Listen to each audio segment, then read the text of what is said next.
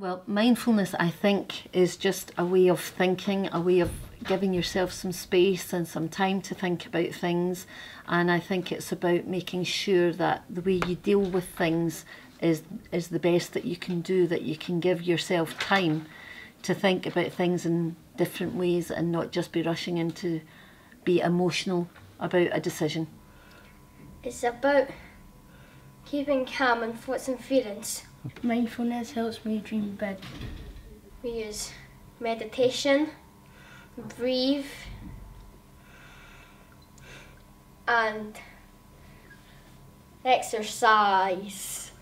If you're more calm and if things are feeling a bit less stressful, then we all know that the different parts of your brain are engaged in learning and they're not worrying about other things, about getting danger away or about running to somewhere or something like that.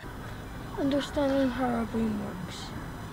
Prefrontal cortex, or the wiser goal. I help you to solve math problems, and I also help you to make good decisions. So it means that your brain's in a better state to be able to learn.